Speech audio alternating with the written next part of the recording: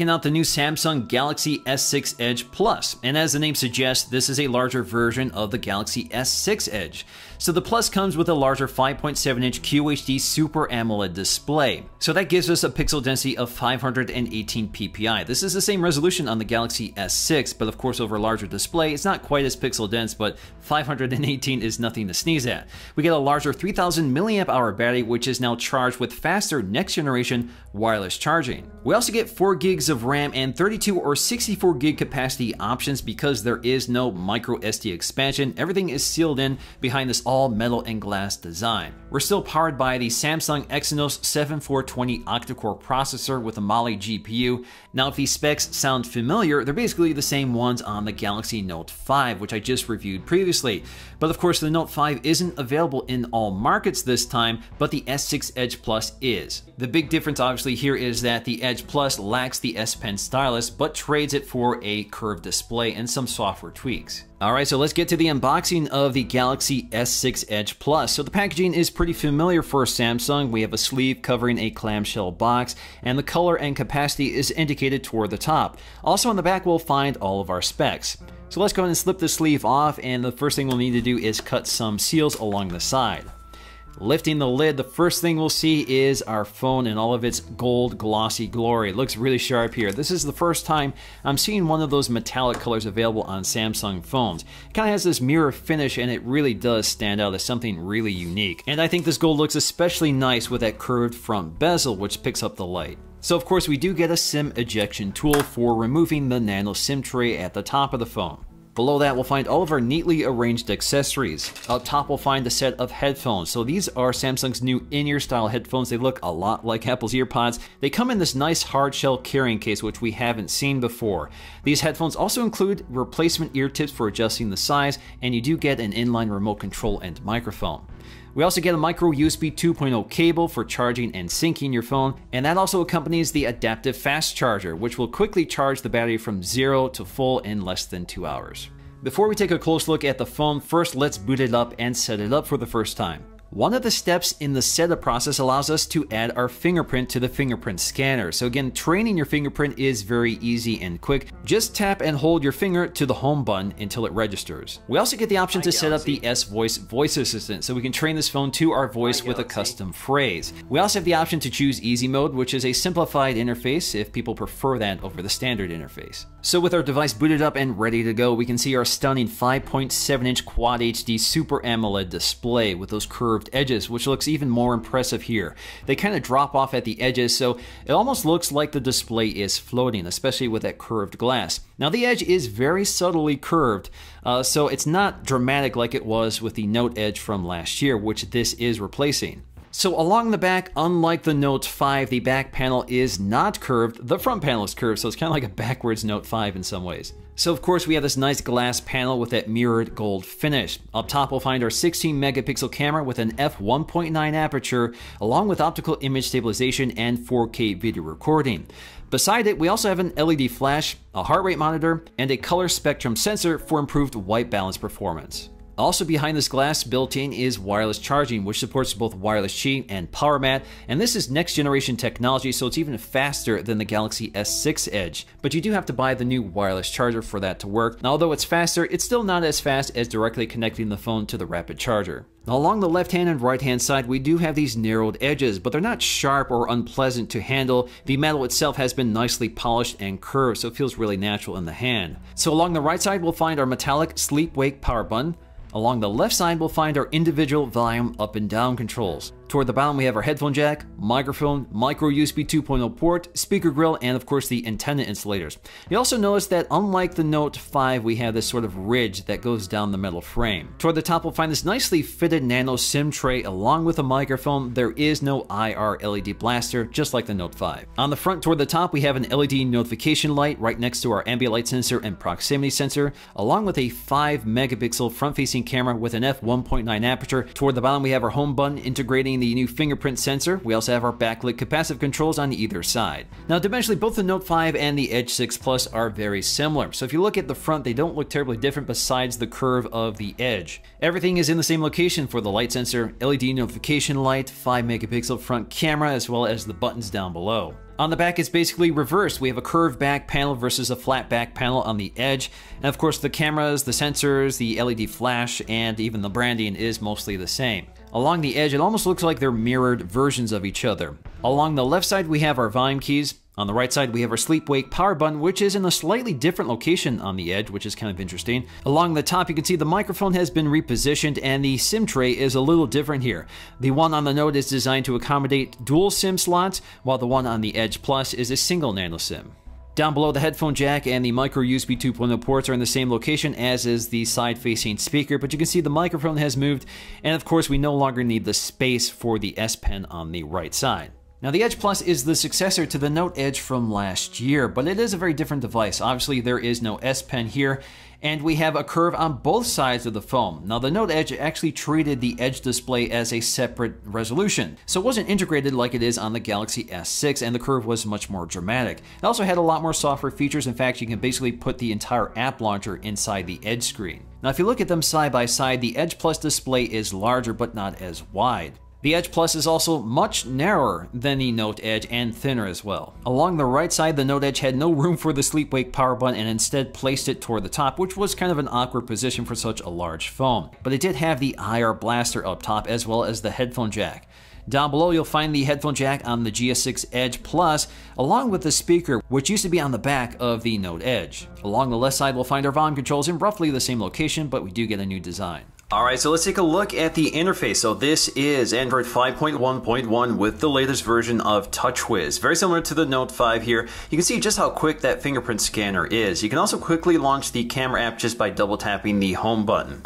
Getting back to that lock screen, pretty standard stuff here. We can quickly launch into the phone dialer or the camera. We can also see our notifications. So let's go and log in here. Now, like the GS6 Edge, the Edge Plus also features these edge screen features. And as you can see, we have this little tab on the right, which is always present, which you can swipe to activate. So here we have People Edge and Apps Edge. So Apps Edge is new for the Edge Plus. So we're pretty familiar with People Edge. If we tap on them, we have quick access to things like calling them, messaging them, or emailing them. We can also modify the contacts here by tapping and holding on them and taking them up to remove. We can also add new contacts from our contacts list.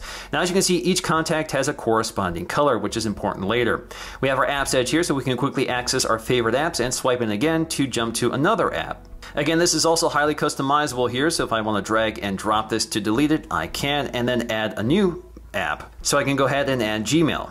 Again. Of course, we have lots of other settings here. Now we have something called edge lighting, and as I mentioned earlier, each contact has a corresponding color. So if this phone is face down and that contact is trying to contact you either through a phone call, a message, or email, the side of the phone will glow in that corresponding color. Now we also have our quick reply options with this. So if you tap and hold the heart rate monitor for 2 seconds, you can send off this message, which you can customize if you want. Now under People Edge, you can see we can turn this on and off if we want, and we can modify our contacts. So we can go up to Edit and move them around or subtract them to get rid of them. So I can move them around, and as you can see, that color follows that contact. So you can see I'm forever orange. We also have alert when picking up. So if you pick up your phone and one of your favorite contacts has been trying to reach you, it'll actually vibrate and it will give you this little tab along the side indicating you have a recent call, message, or email from that contact. So you can swipe in from that edge to see the details. You can see how many times they called you, messages, emails, and that sort of thing. We also have our Apps Edge here, and this is of course where you can modify it or just turn it off. We also get something called Information Stream. Now, Information Stream is available from the lock screen. So if the screen is locked and you just rub the edge here, it will actually activate that feature, which includes things like weather conditions, time, date, as well as battery status. And of course, it does rotate the orientation here. Now, I can also swipe between these panels here, so I have my notifications, which I can swipe through. I can have to rub it to get it to move here. And then I can also see my news here. So you can see the news. It does have to update it periodically when you bring it up. So sometimes it's not the most useful thing, and it's actually kind of hard to navigate here. So if you want to see the next news story, you kind of have to wait for it to scroll through. Now you can also just double tap on that to launch into the app that's pushing that information, such as notifications or the news stream. You can also manage those feeds along the edge screen here. So for example, we have our notification feed, which you can also modify under settings, so you can limit what notifications push to the edge feed. We also have our Yahoo News feed, which you can turn on and off. We have our fitness. We also have our Twitter feed, business news, sports news, Flipboard news, and we can download additional feeds here from the store. There's not a whole lot to pick from though. So you can see RSS feeds for the Edge, Transporta for the Edge, or Build News Ticker. Now I can activate or deactivate these feeds and reorder them. We also have night clock, which you can schedule, but basically night clock will display the current time as well as your battery status along the edge screen in a very dimmed state. You really have to be in a dark room to see it. We also can change the edge screen position. So you can change between the left hand and right hand side, and you can also move that tab. So if you want the tab lower on the screen, like on the lower right side where you swipe, you can do that. Personally, I don't recommend it because as you swipe through the screen, you may accidentally activate it, so you may not want it there. We can also limit our notifications for the People Edge, so if you don't want to see notifications for messages or emails, you can disable them here. On the home screen, the pretty familiar Samsung layout, but we do have a new icon pack with these sort of rounded icons. A lot of people don't like them. I think they look pretty nice. We also have our app drawer here, as you can see, with lots of Samsung apps, some carrier bloatware, and of course Google apps. If we swipe all the way to the right, we get to Flipboard Briefing. Now Flipboard Briefing feeds all of our news stories into one location, and you can tap on any one of them to see the entire article. Now you can manage the feeds here, so you can turn some of them off, you can rearrange them, or you can adjust the content that feeds into them. Of course, you can also just turn this off by pinching in and out to get to your home screen editor. So if we swipe all the way to the right, we can just go ahead and turn that off, and then you can see all of your home screens to the side here. You can add new ones if you want, or you can rearrange them or just delete them. We also have our screen grid, so we can go from 5x5 to 4x5 or 4x4, so if you want more spaced out icons, you can do that. We also have themes to pick from, so they've given us 3, but we can go to the theme store to pick up even more. Swiping down from the top, we can get to our quick setting toggles, which includes things like flashlight, do not disturb, airplane mode, power saving mode, Wi-Fi calling, which is available with T-Mobile and AT&T pretty soon, Bluetooth, auto rotate, mute, location, as well as Wi-Fi, but there are more. So if we go up to edit, you can see we have a few more down here, including smart stay, private mode, screen mirroring, NFC, sync, and ultra power saving mode. We also have these toggles for turning off S-Finder or Quick Connect, or both if you don't want them. Now you can rearrange these, just drag and drop them up here, and you can also remove ones you don't want. Now of course these do act as quick toggles, but if you tap and hold on them, they'll take you to the control panel. So for example, if you want to schedule your do not disturb feature, you can do so through here. Getting to our navigation keys, of course we have home. We can double press to launch into the camera very quickly. It's always on standby. You can also tap and hold to launch into the Google Now launcher. We have recent apps here, and you can see all of our recent apps, which we can swipe to dismiss or close all if we want. And then we have back. Now if you tap and hold the recent apps viewer, you actually get into our split screen mode. So we can select our split screen apps here side by side, so we have a collection of them. So I can open up Chrome and Instagram if I want. I can resize those. I can tap this icon here to switch the windows, like so. Then I can also close, maximize, or minimize the window, like so. So now I have this little floating badge here, and I can tap on it to bring it forward again. I can also swipe in from the upper corner to minimize these into window views, which I can move around and resize if I want. I can also press the home button to get this little badge viewer, and if I want, I can swipe it up to the top to maximize the window again. Now I can have up to 5 individual windows open, and if I hit the home button, they all minimize into these little badge views, so I can move them around, or I can tap and hold on them to take it up to delete to dismiss them. We can also access split screen view from the recent apps viewer, so you can see apps that are compatible with split screen will have these little badges next to the close icon. So I can select Twitter here, and I can use either one of the open apps, or I can select and open another app. So if I want to select Hangouts, I can. You can also say, "Hi Galaxy." S voice is listening. Speak now. What's the weather like today in Rochester Hills, Michigan?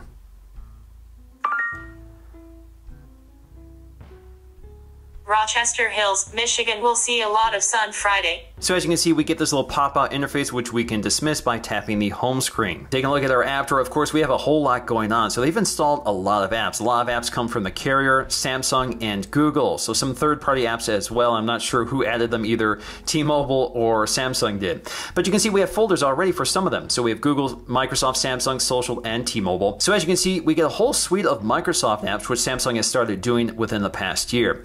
We also can modify the folder here, so we can change the color. So if you want it yellow, you can, and as you can see, the background is now yellow for that folder. Now if you want to quickly sort your apps by alphabet, you can do that here, but I don't want to do that because I want to keep everything in this custom order. We can also go up to edit here. So if we go up to edit, we now have options like dragging and dropping icons over top of each other to folder them, but we can also disable or uninstall apps from this screen. So if you want to disable this app, you can, but I don't want to uninstall that app. I want to do this app here. So let's go ahead and uninstall, and that app completely uninstalls. Now not all apps are uninstallable. Some of them you can disable, and unfortunately you can't hide apps like you could before. Now we get a full suite of apps, and I don't want to go through all of them, but of course you can also go to the Samsung Galaxy App Store to install many other apps that are no longer installed automatically on Samsung devices. We also have S Health, which allows us to use the heart rate monitor on the back. So let's go ahead and measure the heart rate. So again, all you have to do is press your finger to the heart rate monitor on the back, and it will read it for us.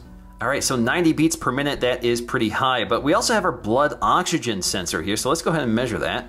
So there we go, 94% at 99 beats per minute. I probably should measure that again, but we'll do that later. We also get Samsung Pay, which is not yet activated, but should be arriving soon. With Samsung Pay, it's very similar to Apple Pay. Basically, you use your fingerprint sensor and your stored cards to make secure wireless payment through NFC. But this goes a step further with MST, or magnetic secure transmission. So anywhere you can swipe your card with a magnetic card reader, you can actually use this. So basically, it wirelessly broadcasts or transmits the magnetic strip to the card reader, which is pretty neat. Taking a look at our settings panel, a very familiar layout here. We have our quick settings up top for quickly accessing our favorite features. So for the most part, the settings here are very similar to the Note 5. The difference here is that we have edge screen settings instead of S Pen settings. Now if you go to edit, you can select which settings panel you want up front. And of course, you can also just search here. So if you want to search for display settings, all you have to do is type in display correctly and then tap on it. It takes you right to that display panel. Under connections, we have a pretty standard array of settings panels. Now under Wi-Fi, there is a feature here that I think should be pointed out, and that is Smart Network Switch, which is on by default here. It's off by default on some other devices I've tested,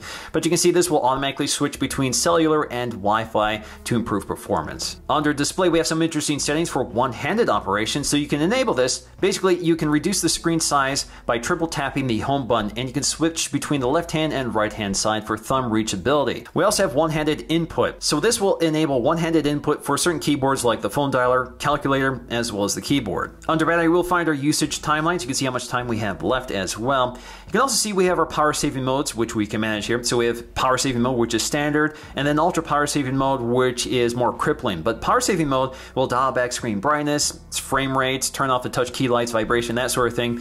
And you can have it activate at a certain threshold. So if the battery drops down to 50, 20, 15, or 5%, you can activate it automatically, or you can turn on immediately. So as soon as you turn on that switch, it turns on right away. Ultra power saving mode is much more crippling, and you can see exactly what it does, but basically it turns off everything, most network features, most apps, and that sort of thing, in order to give you the best battery life so this phone remains as active as long as possible to place calls or receive messages. So you can see a very light grayscale screen, so mostly black space to preserve battery life, and only core apps, which are important. Now if you press and hold the power button along the side, we get to something called emergency mode, which is kind of like ultra power saving mode with some additional features here. So turning this on, once again, we have a very dim grayscale screen. The idea here is to maximize battery performance, but we have some additional emergency options like flashlight, emergency alarm, and then we can do things like sharing your location with your emergency contacts. We also have our phone dialer, internet browser, and you can add additional apps which may help you in an emergency situation like Facebook, Maps, or Twitter to contact those who may be able to help you. And of course, you can also turn this off or manage your emergency contacts. We also get lots of volume control options here, so we can independently control ringtone, media, notification, and system. Checking out the camera app, we have a lot going on here. So we can tap anywhere on the shot to adjust exposure and focus, and we can manually adjust our exposure as well with this little slider that pops out. Pinch in and out to zoom with lots of resolution to work with, and it focuses very quickly. Snap or photograph, tap and hold to take a burst shot. It's pretty quick. Of course, we can also reverse the camera, as well as record video. While recording video, we can snap a photograph, pause it, or just stop it. Now you can record in 4K here, so we're gonna have to go to settings here to activate it. We have lots of options here from UHD, which is the one I want, to QHD, as well as Full HD at 60 frames per second, and FHD, HD, and VGA. Now it's important to keep in mind that if you're recording at 4K resolution here, let's go back to the camera, you do lose the option to take photographs while recording video. We have lots of other settings here, including HDR. We have our effects. We also have our timer mode here as well, so you can select all the way up to 10 seconds. And then we have our flash, so we have auto on or off. And then we have our photo size, which goes up to 16 megapixels at 16:9. We have lots of modes here to pick from, including auto and pro mode. Pro mode is very cool. You can manually adjust things like your aperture, your ISO level, white balance, as well as your focusing, and you can select your different filters. Now, one of the most talked about new modes is live broadcast. Now, live broadcast actually works with your Google account. So effectively, we're broadcasting live to our YouTube account, and we can share this. So for example, if we want to share this to our Twitter feed, let's go and select it, send it out, and people will get the message that I have a live feed going on, and then they can go ahead and tune in. In terms of our Geekbench scores, we do see some really significant gains from the Snapdragon in the Note Edge from last year. 1493 versus 1100, 48012 versus 3315. That's the benefit of going from a quad-core to an octa-core processor. Compared to the Note 5, they're pretty close, although it does seem to be edging out the Note 5 a bit here. I'm not sure why that is, but they do have the same specs. Compared to the GS6 Edge, again, very similar specs here, so we're seeing similar results. And compared to the iPhone 6 Plus, once again, the iPhone beats it on the single core but falls far behind on the multi-core. Now in terms of day-to-day performance, like the Note 5, there is some evidence of lag here and there, but for the most part, performance is very smooth and quick. Things like the camera app as well as the fingerprint sensor work very fast. Animations and frame rate are smooth and quick, and that's one of the benefits of the cleaned up version of TouchWiz we now have, which means performance is much better overall. We also have really impressive gaming performance here with that octa-core processor combined with the Mali T760MP8 GPU, that's a mouthful. So in terms of gaming performance, again, we're at the top of the spectrum for Android devices. In terms of battery life, using a benchmark, I got about 7 hours and 19 minutes with the screen set to maximum brightness. That's really impressive. That's an hour better than the Galaxy S6 Edge. This is also much better than the AT&T Note 5 I tested during my Note 5 review. I'm not sure why that is, but I did notice that the display on the Edge dimmed during the test, even though the screen was set to maximum brightness with auto turned off. And of course, I turned off all the power saving measures, so this may be a tweak built into the Edge that's not on the Note 5, or this may be a T-Mobile tweak that's not on the AT&T Note 5, I'm not sure. Now comparing the Note 5 display to the S6 Edge Plus display, for the most part, it's the same display, the same resolution, the same specs. Both of them look fantastic with bright, vivid colors, deep blacks, and they're generally bright displays, of course very clear as well. But there are some issues with having a curved display which I think are worth mentioning. One of them is distortion. So of course at the edges of the display, because they curve, there is some distortion in terms of light. So sometimes the edges of the display look brighter or darker depending on the angle of view. For the most part, when you're looking head on, they tend to look darker, especially when you're looking at whites or something light on the screen. You'll also see some color shifting along the edges, and that's because if you look off axis on an OLED display, sometimes it tends to shift colors from green to pink or something like that. It tends to be very mild, but if you're really picky about these things, you will notice it. You also get more glare at those edges, so sometimes that glare can actually block your view of the display. And generally speaking, I think the Edge Plus is a little more awkward to handle, and that's because we don't have that curved back like we have on the Note 5, instead it's on the front.